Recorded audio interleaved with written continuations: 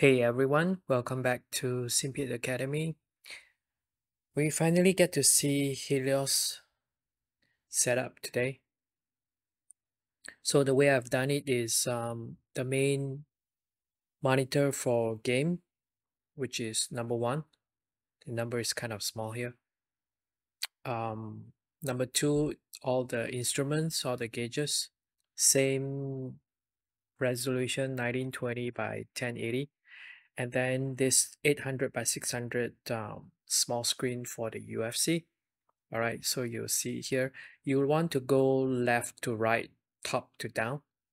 Okay, in terms of total resolution will be from the left all the way to the right, and then from the top to the bottom.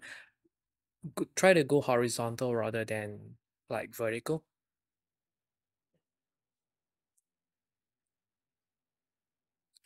So couple of things, we need to add several tabs. Okay, the first one is the monitor setup. Okay, it will detect you should have your monitors connected, and the first one, then you set up a second one. Okay, keep adding. Now we have the second one, and then you want to come here and add your aircraft. As usual, on my videos, I am using the F-15E as an example, but the things that I share about FreeCAD, Arduino, and now Helios, obviously you can apply it to other aircrafts that you fly. All right, so for the Strike Eagle, there are two actually. This Strike Eagle here, okay, and then additional viewports as well. All right, so what you want to do, you want to come to the viewports and drag and drop. Okay, there are 6 here. We are doing it for the pilot. So the left MPD, the Strike Eagle calls it MPD, F-16, A-10 call it MFD. So left MPD, right MPD, and the central one is MPCD, right, for color monitor. So whether you drag from here or you use this generic one, okay, the result is the same. Then the viewports is for the MPDs, and then this one here, the Strike Eagles, is for all your instruments. Okay, drag and drop and place them wherever you want. You can move them, you can resize them. Okay, so this is done. Now try changing the color, the background, whatever. Again, it doesn't do anything. No, if I'll explain the problem with the MFD later, but changing the color doesn't do anything.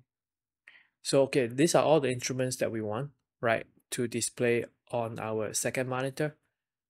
So then the third monitor, the 800 by 600 is here. You can shift it slightly down and this protrude out, or even slightly to the left. It doesn't matter. This is just a placeholder for you to help you place the result.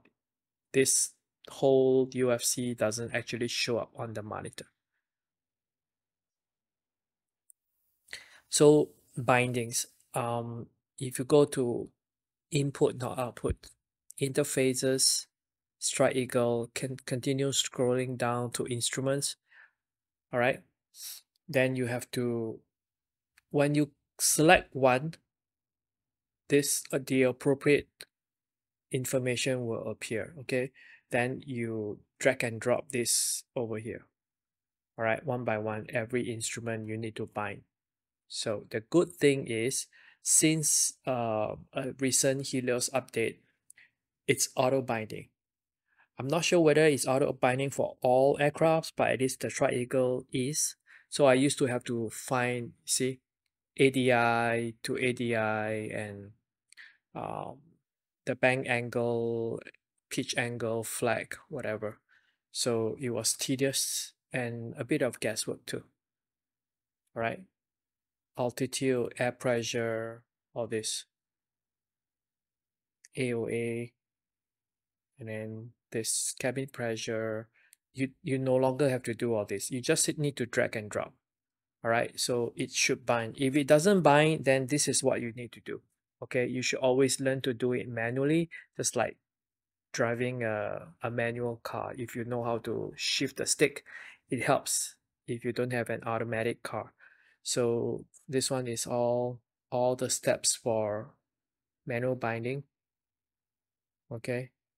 Engine, there's a lot here. Okay. RPM, temperature, fuel flow, oil pressure, and then more over here for the fuel quantity, gauge, display, flag. Lastly, these three utility stuff, PC1, PC2. Right, now then we have this display, which I also had to bind. Again, with the automatic binding, you don't have to do this. So this is for all the buttons to press so that they mirror to DCS. Okay, UFC option, 6 of them. Okay, here's the thing. Your monitor setup at the beginning, you will say that you need to click on this reset monitors. It should detect your setup like this. Okay, and you click and it will be fine. And your interface status, it will also ask you to save. Basically every tab, especially the monitor setup and the interface status tab, must be without error. Okay, or else you cannot run it. So I was testing different profiles, so ignore the others. Now you have to go to your save games, whether the main one, DCS, or open beta config monitor setup. You will have a file like this, Helios. So a couple of things you need to do. First of all, don't just edit it directly. Always use Notepad++. Okay, else you'll introduce errors. So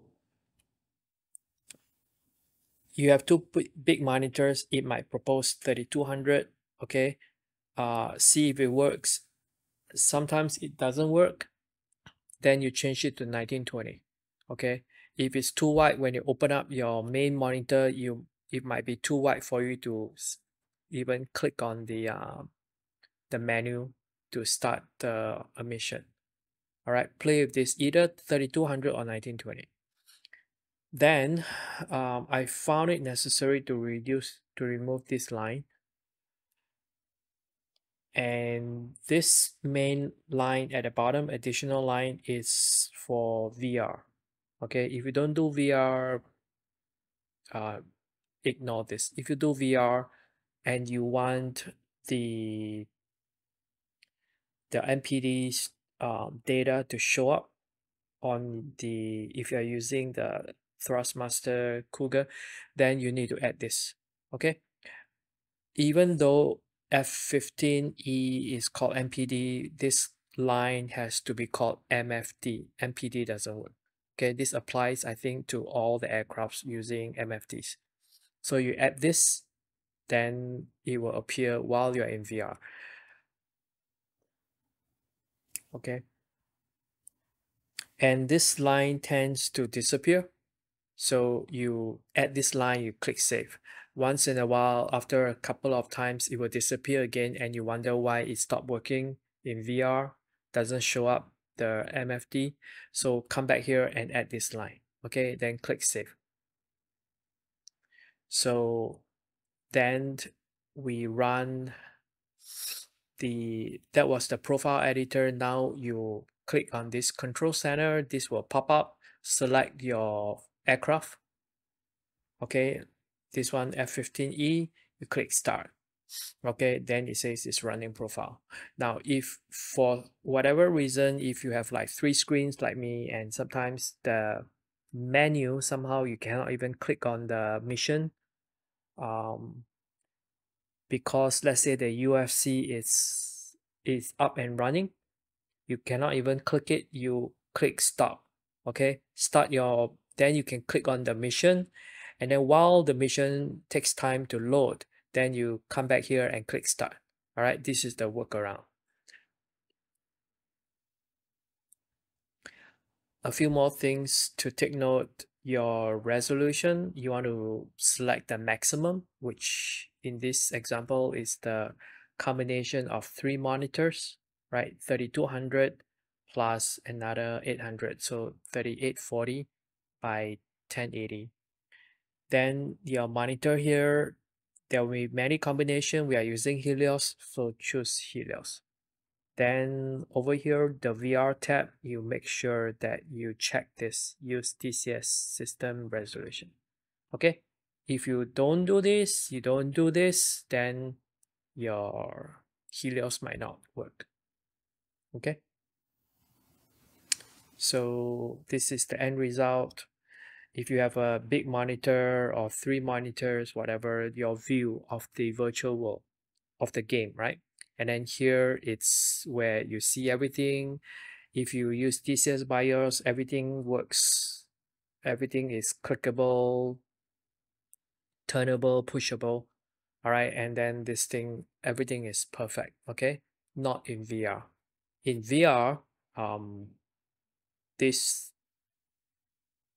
three M not this, the two MPDs and the color MPDs, these three have a transparent background. While your VR head moves around, the background shows the VR world, which makes the MPDs not readable, okay, because it's too bright. So I have a workaround um, around that. I reached out to the DCS team, the Helios team. Nobody wants to work on it. They just point to each other. So they continue to be transparent. The Hornet doesn't have such a problem, and I think the Falcon and the A10 also don't have transparent. The Hornet actually, their MFDs are fine, but their instruments, some of the instruments are transparent, so it's the opposite problem. Anyway, if you are not flying VR, this is perfect. Everything, all the instruments and the MPDs show, the UFC show, and you have all the buttons. Cool. All right. So Helios is cool. Okay, before you look at Helios, you should make sure that your monitors are all hooked up.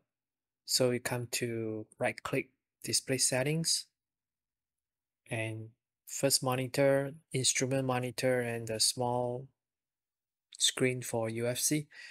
You should be able to see them. All right. So next we look at all the tabs here. If you mess with the monitor once in a while, you'll see warning signs. Basically, before you are able to run it, everything must check out fine. Okay, every tab, especially the monitor setup, the status here, everything should be good. You must save the profile and you must do your monitor setup. Basically, have no errors before you can run it. So here it says this is outdated. Okay, so this is how my first monitor looks like, blank. That's where I look at the DCS game. This is my instrument monitor, and then this is the UFC. Okay, the actual screen is just half of it. All right, then you add a new port, viewport. Here you may need to update patches, stuff like that. And here, if you see things like this, click configure, and then now we are good. All right. So if you haven't saved, if you make some changes and you haven't saved, you also have a warning here. So basically now we are good. All right. So when you are done, try to save and then also click start.